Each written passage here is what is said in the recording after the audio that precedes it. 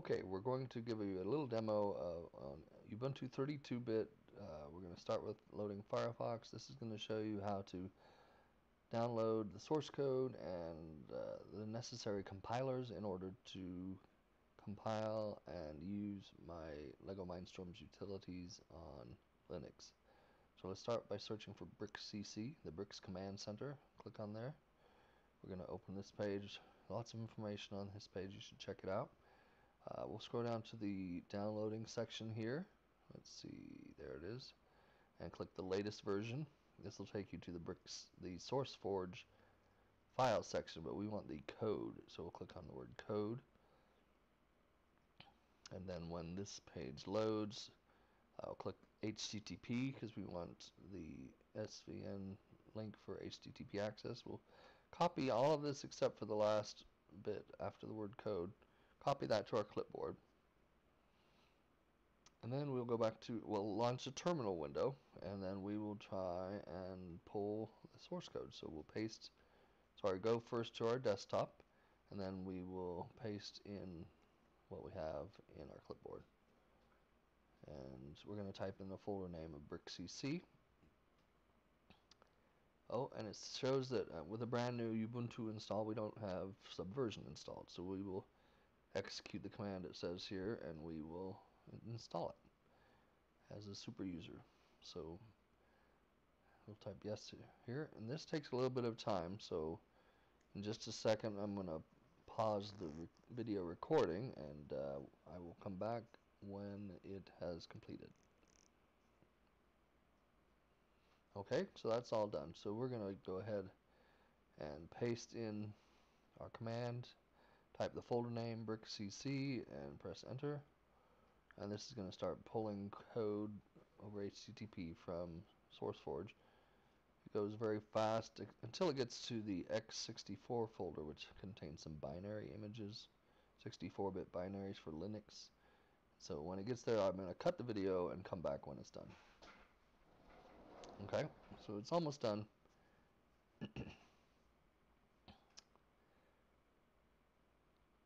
Okay, let's have a look. See ls brickcc, see what, or just say ls, and there's the brickcc folder. Okay, we're gonna go get some more source code because for some utilities we need some source code for Pascal script. So we'll Google Pascal script and then GitHub, because that's on the GitHub site. There it is.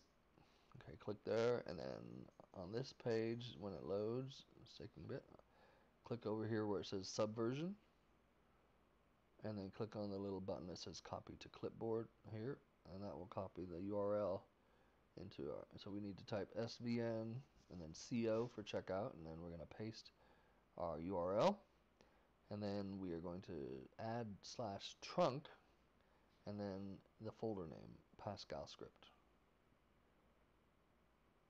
And hopefully that works. Just thinking. There we go. So it pulls all the Pascal script. Let's see what that looks like. ls Pascal script. And that looks perfect. Okay, so what do we need now? Let's see. Okay, we want to see if we're ready to communicate with the brick. So let me hook up my USB device. I need to set up a filter in VirtualBox for the LEGO NXT. And now let's see if it shows up in the /dev folder. So /dev, ls/dev. And there aren't any devices here that sound like the LEGO NXT. It says a USB connection. So it's probably in here somewhere, but we want to follow the instructions on the NBC website. So we're going to go over here. We're going to Google brickcc space NBC. That should give us a link to the NBC website. Here it is. Let's click there. And then lots of information here that you should have a look at. We're going to go to the NBC docs page here. Okay. And then scroll down to the Linux/Mac OS X communication support. We're going to save the 45-lego nxt.rules file. Put that in our downloads folder. Save that. Okay. And then we're going to open the NXT Linux communication page. It gives the information that we need to follow. So let's click on that link. Okay. And now we're going to use our terminal window and execute the commands that it tells us to execute. So sudo add group Lego NXT. That will create a group for the device, for all the users of that device. Now we're going to add ourselves to that group.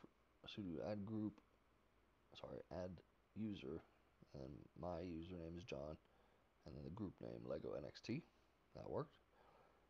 Now we're going to have a look at that file we just downloaded. So let's go into our downloads folder, and then let's have a look at the contents of 45-Lego NXT.rules and see if it matches what's in this. In step 3, it shows you what the content should look like. So let's move the window out of the way and have a quick look at that. It looks, yep, that looks like it matches exactly like it should. That's great. Now we have step 4. So we want to sudo copy 45-Lego NXT.rules to /etc/udev/rules.d. Make sure that's right. Yeah, that looks right. So we'll go ahead and do that. Okay. Now I'm gonna unplug and replug my NXT to give it a chance to notice that it's a newly connected device, and that should cause it to show up in /dev properly. So I'm gonna go ahead and set up my USB filter again for that one there, and then I'm going to go ahead and ls/dev. And here we see that we have, as step 5 says, we should have a Lego NXT-X-Y, in this case -2-2. So that is perfect. Now we're not going to do the Bluetooth stuff right now. We're going to go ahead and close this. You should read the instructions and follow them for setting up Bluetooth communication. We're going to go ahead and before we close the browser, we're going to go get Lazarus and Free Pascal. So let's Google Lazarus, and then we want some Debian packages. So Lazarus deb, and then enter, and then okay, so the browse files at SourceForge. Let's click on that link, and then this will take us to the list of all the different files that you can download, different platforms. So we want the i386 deb, but if you're using Red Hat, you would want the RPMs instead, and if you're using 64-bit, you'd get the 64-bit. Now 108 is what the make files are configured for, but we're going to download the latest version, 1.0.10. And there are 3 files here.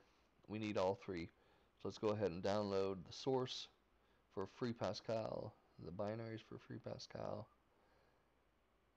And so that's the binaries now. And then lastly, we're going to download the Lazarus IDE for graphical tools. Free Pascal is pretty much purely command line. Alright, so those are downloading. Let's check and see their status. I'm going to pause the video for a second and come back when it's done. Okay? And now we're done downloading everything we need, so I think we can go ahead and close the browser. And we're going to go ahead and get ready to install these. We're not going to use the Software Center. We're going to use the command line utility to install these packages.